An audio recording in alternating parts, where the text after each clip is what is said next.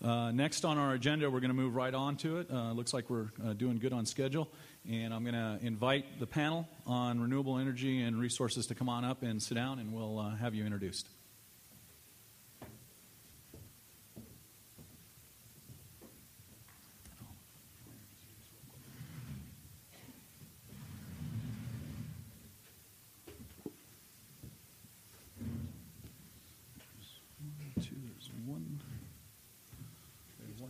Oh, he's not? Okay, so there's two. Okay.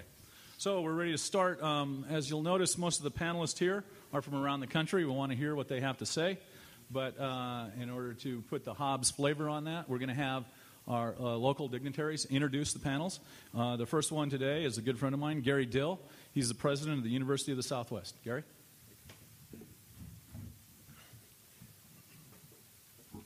It is my honor to introduce our first distinguished panel. As you can see in the program, there are 4 throughout the day. Of this first panel, 1 member was prevented from being here by unforeseeable circumstances. So we're going to rely on the other 2 distinguished members to lead us through this entire discussion. We're talking during this first panel about renewable energy and the resources solar, wind, and geothermal. The first member of our panel, and I will not introduce these again, they will simply speak each after the other, is Larry Flowers. He is National Technical Director of Wind Power in America and is a leader at the National Renewable Energy Laboratory Wind Technology Center in Golden, Colorado. He has been at NREL for over 20 years and held responsibilities in solar, thermal, buildings, utility, industrial, international, and wind power applications. He has spent the last 9 years in wind technology with an emphasis on village and international systems. He was assigned the WPA National Initiative Lead in October 1999.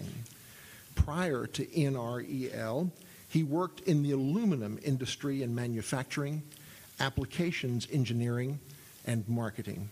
He has degrees in engineering and business administration.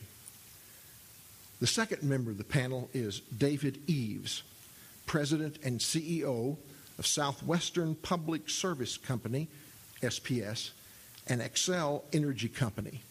He also serves as a director of SPS. He most recently served as Vice President of Resource Planning and Acquisition for Xcel Energy, where his primary functions included long-term resource planning, competitive acquisition of generation resources, negotiating and managing all long-term power purchase agreements, securing and managing the electric transmission access and rights for native land load and wholesale markets, and planning and securing the gas transportation and storage services for gas businesses and for generation fuel. He did not write short sentences. He is a director of the Association of Electric Companies of Texas. Mr. Eves is active in a number of organizations, including the Boy Scouts and Cal Farley's Boys Ranch. It is an honor for me to introduce these 2 gentlemen to you today, and I look forward to benefiting from their presentations to us.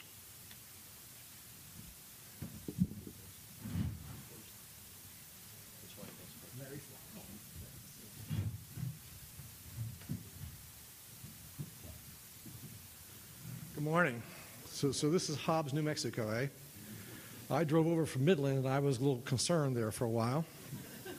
I had a tire that was flat, going flat, and I said, okay, I'll just go to Eunice and get this thing fixed. And I got to the intersection. There's no town of Eunice. I mean, is anybody from Eunice here?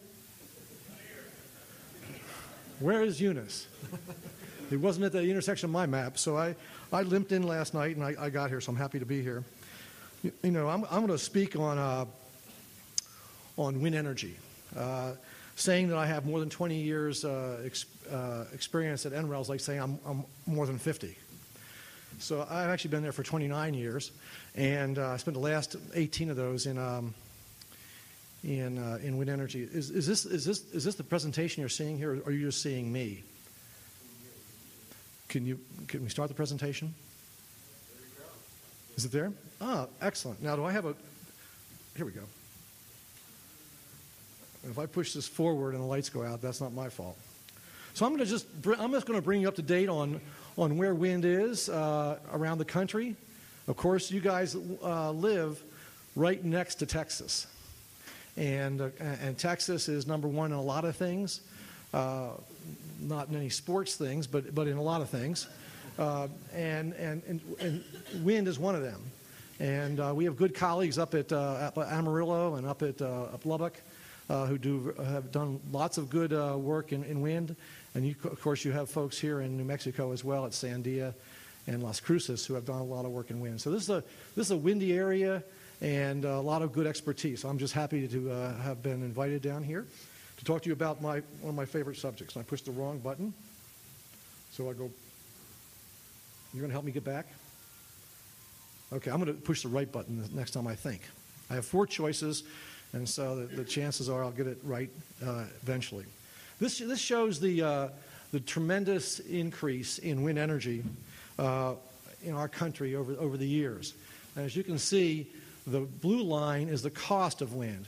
Now, my colleague here is from a utility, and he'll be the first to admit that back in the early 80s when wind energy was up there at 20 cents a kilowatt hour, there wasn't a lot of interest by the utilities in wind.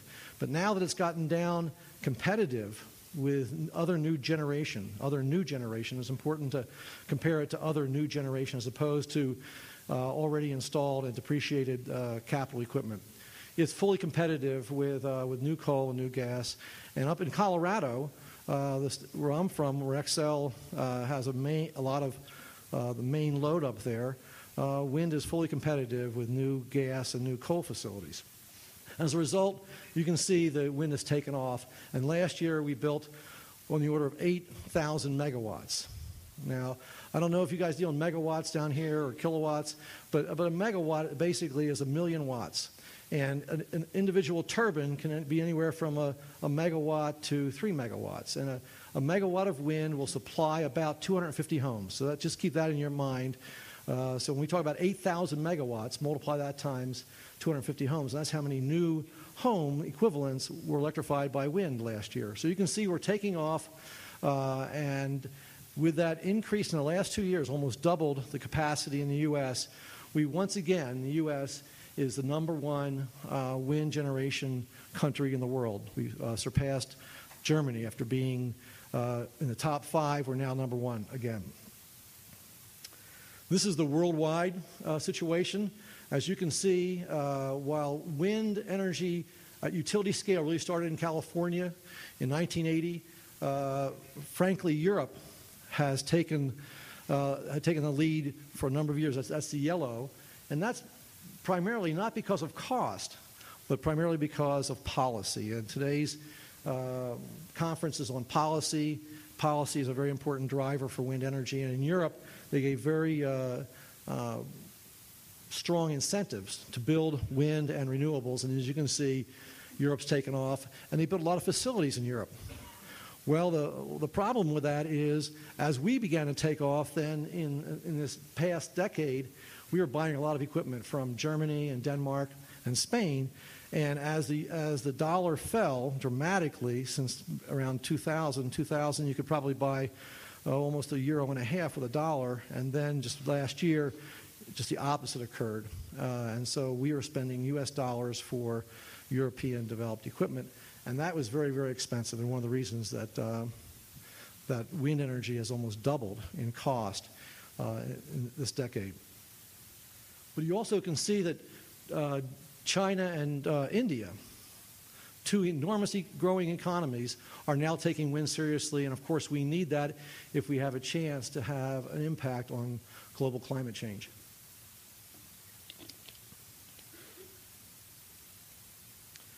Well, even with that growth, and now that we're number 1, we still only supply about 2% of our nation's energy with wind energy. So we have a long ways to go, and I'm going to show you in a few minutes a report that we issued this year that we believe, the Department of Energy, American Energy Association, the industry, we worked 18 months to say, what do we think this nation could come to as far as percentage of wind.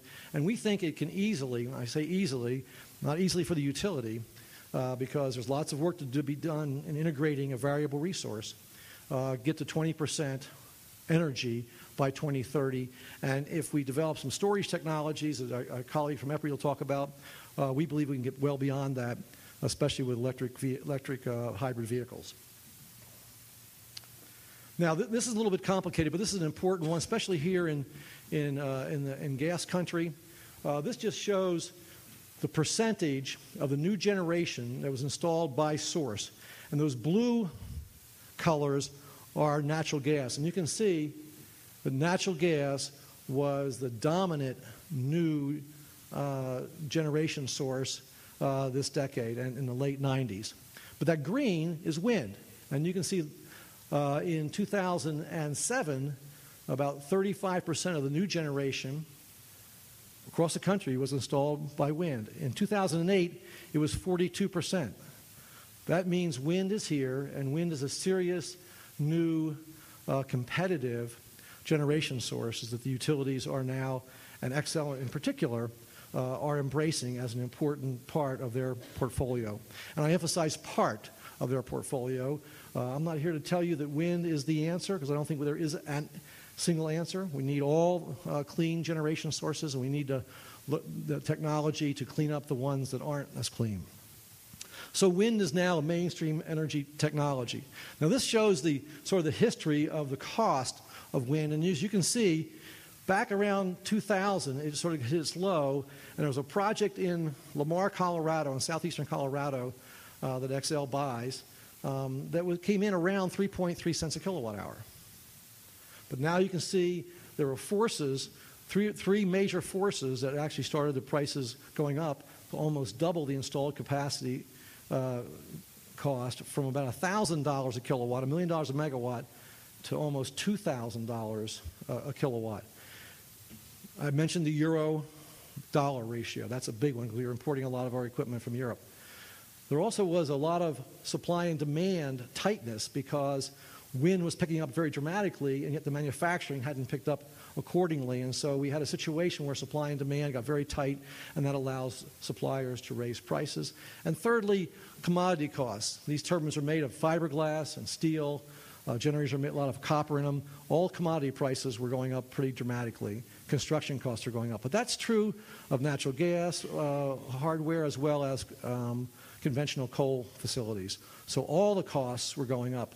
When we did analysis back in around 2000 and used wind as about $1 million a megawatt, coal was about $1,200 a megawatt. Now wind's more like $2 million a megawatt, but coal's also dramatically increased. Just the plant from maybe $1,800, even up to $3,000 a megawatt, depending on what the technology is.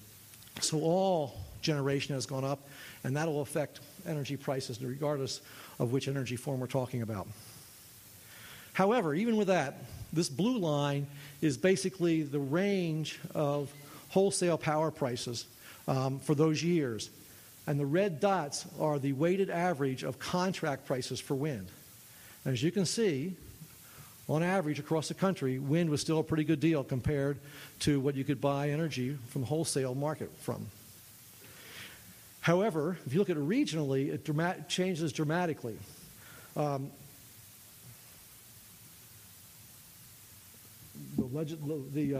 eyes are bad, but so is this screen. In the heartland and in Texas, those left-hand ones, you can see that the red line is the weighted average of contract prices in those two regions, and those blue boxes are the wholesale prices. As you can see, this partly explains why the wind rush in West Texas, because it's dramatically lower than the wholesale prices, and therefore it's good for the utilities, it's good for the developers, it's good for the landowners. On the left-hand side there, you can see at the turn of the century, when Wind Powering America was launched by your now governor, who was then Secretary of Energy, Richardson, there were really only 4 states, Minnesota, Iowa, California, and Texas took wind seriously. Now there are over 23 states that have significant amounts of wind installed. And as I project out to the year 2030, and you'll see that in a minute, 44 states will have a significant amount of wind installed if decisions are made on wind installations based on economics. And we know that that's only part of the issue. There's an old expression that engineers like myself with their computers can determine what can happen. Economists with sharp pencils and eye shades can determine what should happen, but it's politics and politicians and policy that determines what will happen. And that's why it's important that you have Senator Bingaman come and you had a representative this morning. These are folks who are determining policy, and policy has a very critical role in the future of all energy forms. So you can see there's been a transformation just in the last decade of wind energy across this nation. Lots of drivers for wind energy. It's not just one thing that's making it happen. Of course, being economical and cost competitive with other generation sources is absolutely critical, that we have wind at par with other generation. Fuel price uncertainty has driven a lot of this. You guys know this because you're from Gas Patch USA, but natural gas, which was again installed more than any other generation source by far in the last decade, natural gas prices is sort of the symbol for volatility in fuel price. And trying to project out what the fuel price is going to be 10 to 20 years from now is an impossibility, and therefore that's a risk associated with that choice. As I mentioned, policies are important. In the federal policy, we have something called the production tax credit, which has been up to this year critical in incentivizing those who develop projects, because the production tax credit of about 2 cents a kilowatt hour in a good windy resource like West Texas could be 40% of the revenue for the first 10 years of that project. And we had a situation where we were on again, off again, on again, off again, because it's basically developed by Congress, and now we finally got an extension of 3 years. The problem is, this year there are not a lot of companies who can take advantage of a production tax credit. So there's other policies being developed, guaranteed loans from the Department of Energy, some investment tax credits, grants in lieu of the production tax credit are all being considered right now as far as the rules, and they'll be very important to get those defined, because not a lot's happening right now on wind energy development until those rules and regulations are defined. State policies are very important. You have an RPS here. Texas has an RPS. How many people are here from Texas, by the way? Okay, so I can tell some jokes. Not that many of them. Texas actually developed sort of the model RPS when they deregulated. And it was very interesting because the head of the Public Utility Commission, who then became head of FERC under Bush II, Pat Wood, did what they call deliberative polling around all the utilities in Texas, where they actually educated the people in all different generation sources and answered their questions, and then asked them what would they prefer. And Pat Wood said it was almost a religious experience that here in Gas Patch USA, these people would prefer renewable energy and efficiency. And he said, well, that's what you prefer. We're going to give it to you. And we're going to basically put the costs in the rate base. And so you have a model RPS over in Texas, and we now have RPSs in 28 states across the country, but Texas was the one who actually led the way with do we lose the picture? No? Okay, I'm sorry. I hate to look down there and see myself. That's a scary situation. But it is out of focus, so it's not as bad as it actually is. Economic development, one of the big drivers in rural America. You don't put these wind turbines in Dallas or in Houston or in Santa Fe or Albuquerque. You put them in the plains. And it's a very interesting urban-rural partnership because, especially in the West here, we're more urbanized in the West than we are in the rest of the U.S. Most of our population lives in the cities. And that's where the energy is used and paid for. And yet we develop these wind turbines in the rural areas. And they get the jobs, they get the economic development benefits of land payments and taxes. So economic development is a huge driver, and I'll show you some of the numbers that we've calculated for New Mexico as far as what it could be. Public support, poll after poll after poll, sort of replicates what happened in Texas as far as people preferring renewable energy, and wind being the lowest cost and most competitive. Wind wins in many of those cases, certainly here in the Southwest. Green power is a way of getting wind started. That's the way it got started in Colorado. There was sort of a challenge to the utility public service of Colorado that if we put wind in, the advocate said, and get people to pay a premium, would you build it if we got people to buy it? And the utility said, sure, but people aren't really going to pay a premium for a commodity. This is electricity. And they said, well, if we get people to sign up, will you do it? And they said, sure. So they started with 5 megawatts, signed more people up, 22 megawatts, went to 66 megawatts. In Colorado now we have over 40,000 people saying we're willing to pay a little premium for wind. But the premium is very small now because of natural gas prices and their volatility. We have now over 400 utilities around the country that offer a green power program so people can have a choice of signing up for a little bit extra money for green power. So it's a starter. It's not the ultimate, but it's a starter. Energy security, of course, that's a big issue. This is homegrown energy. This is on the farm. This is in our backyards. This is renewable. The future, and it still may be the future, although with these new developments in gas shale that sound really exciting as far as homegrown resources. LNG was being projected as something that was going to be the future of natural gas. And of course, we use natural gas for fertilizer, for heating and cooling our homes, for a lot of industrial feedstocks. Natural gas is a critical resource for our country for a lot of reasons. And so when the wind blows, you save natural gas on your system because the operator backs off the highest cost resource. So when your wind's blowing, natural gas is backed off, and that saves customers money. But it also saves us from depleting our natural gas resources. So energy security is a big issue, and wind, we think, is part of the solution.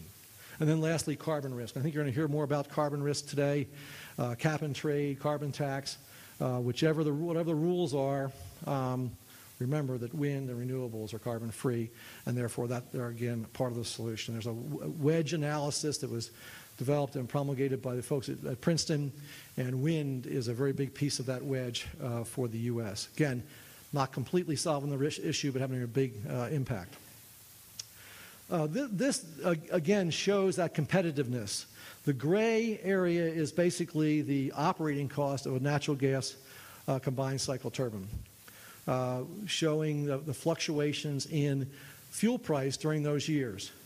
The green line is the contract price, weighted contract price for wind projects, and then the blue was that, remember the commodity price we talked about as far as wholesale prices on the marketplace. And as you can see, wind continues to be a good deal. But there's a good combination here of wind and natural gas because natural gas can ramp up and down, follows load very nicely, and therefore it's a nice combination of wind and natural gas as far as load following.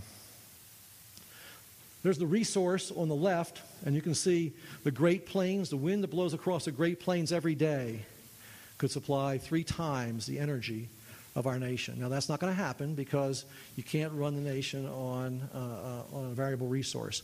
But I'm just telling you that's the resource, the enormity of the resource. In New Mexico alone, you have about 300,000 megawatts of wind resource, of developable wind resource. Now you're not going to develop all that because if you did, that would be an enormous resource to try to handle in a small part of the country. But it's an enormous resource. You've developed about 500 megawatts, and that's less than 0.2% of your resource. So you have an enormous wind resource, and Texas is even greater. Texas is on the order of 700,000 megawatts. So you have an enormous wind resource in this area, so you're not resource limited when it comes to wind. But that other graph on the right-hand side is USGS saying here is the population, the census. And all those counties in the dark are counties that are losing population. And look at the coincidence of the great wind resource and where they need economic development to keep those populations and those communities vital. And so in West Texas, which was depleting its natural gas, and lots of towns were drying up, wind has now come in and basically revitalized many towns in West Texas, as well as across the country. We went to the first project in South Dakota. The mayor of that town got all choked up because that project basically saved that town by bringing in tax revenues, but more importantly, providing good-paying $40,000 to $60,000 jobs for operators that would raise their families in that town.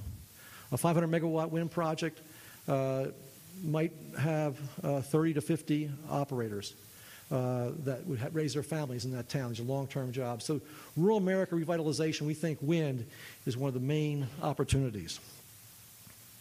Okay, New Mexico, we just did this 1,000-megawatt number. We think that's a nice round number that everybody can sort of put their hands around. What would be the impact of 1,000 megawatts developed in New Mexico? Remember, you have about half of that right now. In all those different areas, payments to landowners. In New Mexico, it's payment in lieu of taxes because of your tax situation, as well as construction jobs, lots of construction jobs, but you can build a wind plant in 6 to 9 months. It's not going to something that's going to have a long-term benefit to that community. It's an inrush of capital and cash flow, but long-term, you're looking for the operating jobs. But it would have on the order of 250 long-term jobs, 1,000 megawatts, of all kinds of jobs associated with that operation and maintenance. But then you have, as you spend that money in local community, you have something called the multiplier effect that the economists use all the time. This is an input-output analysis, and that impact is almost as much as the direct impact. So total, we're talking about almost 500 additional jobs for that 1,000 megawatts. And you guys are halfway there. Okay, there's the New Mexico wind map. You can see that Hobbs is on that map, down there on the right-hand corner. Well, you guys know that. I mean, that was news to me, but you guys know all about that. But you see that whole eastern part of New Mexico has a pretty good resource.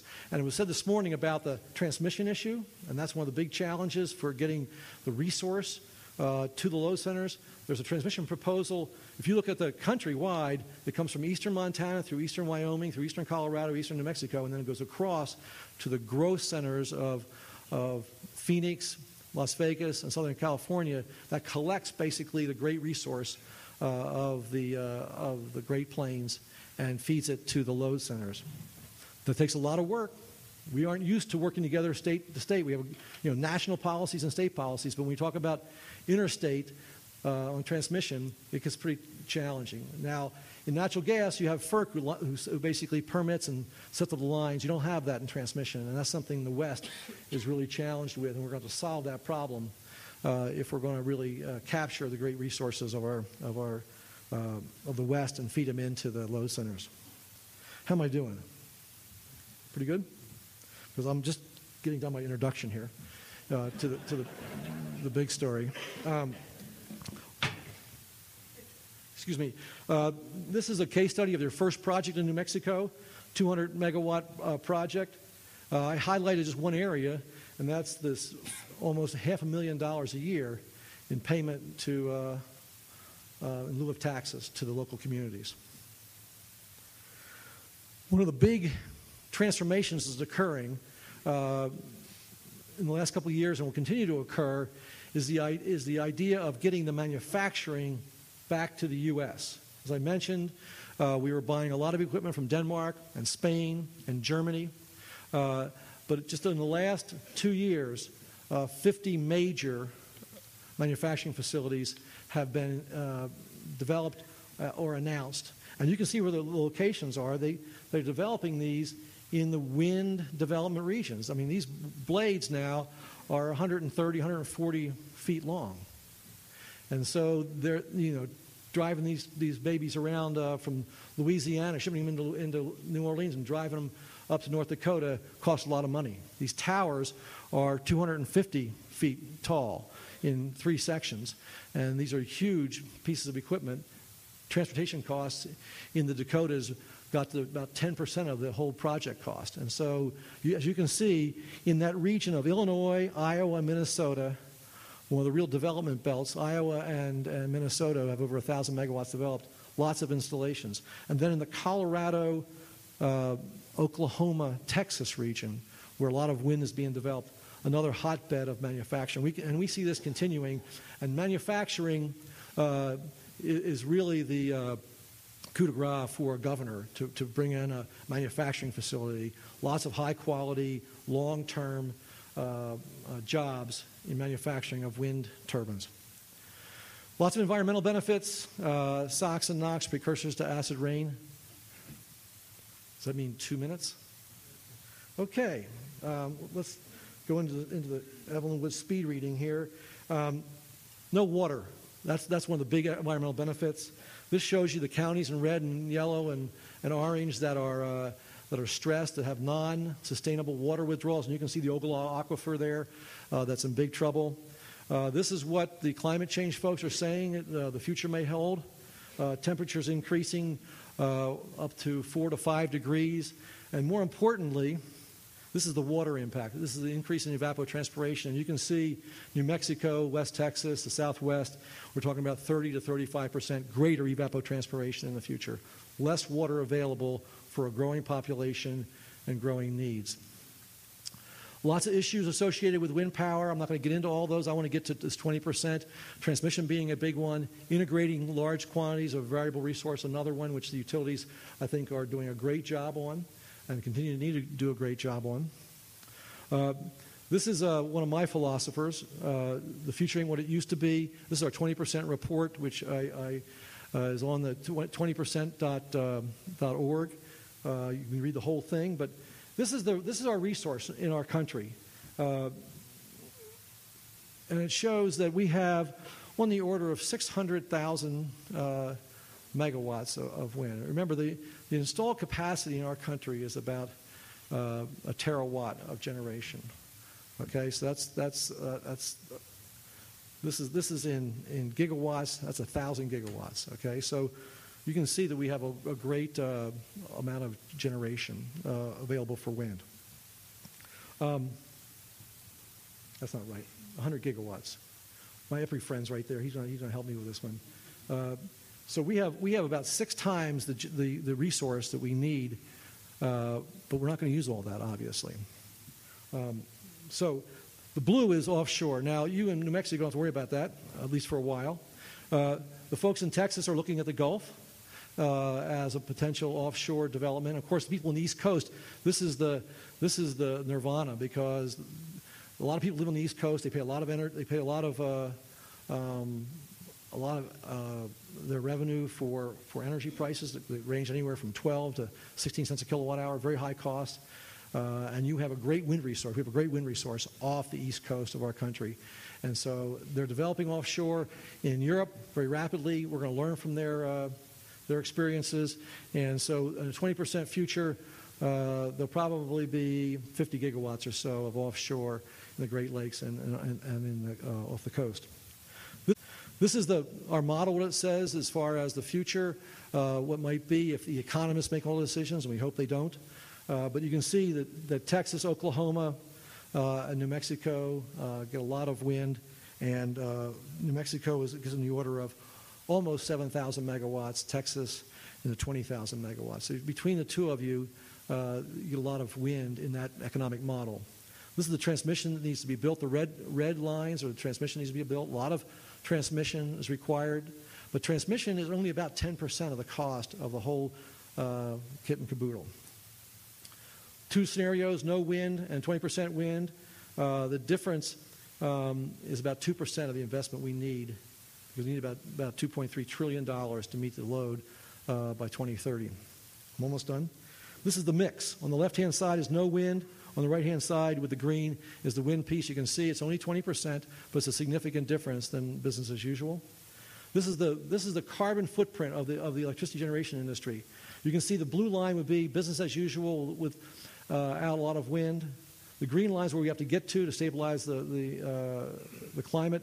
The yellow line is the line of the 20% wind scenario. So you can see that the 20% wind scenario almost flattens the carbon footprint of the electricity industry, even with a pretty aggressive growth scenario.